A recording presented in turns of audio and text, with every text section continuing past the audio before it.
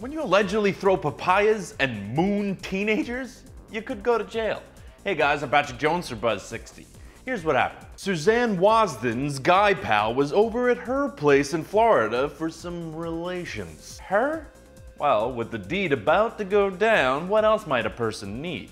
Cigarettes and beer. According to an affidavit, a 16-year-old neighbor in the trailer next to Wasden's says they showed up at his house asking for cigarettes and beer and became mad for some reason.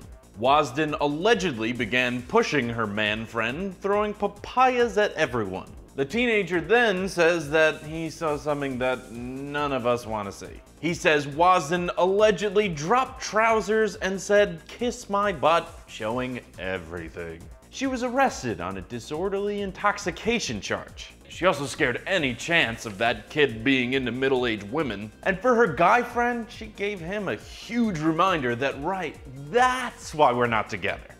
Buzz60, now you know, pass it on.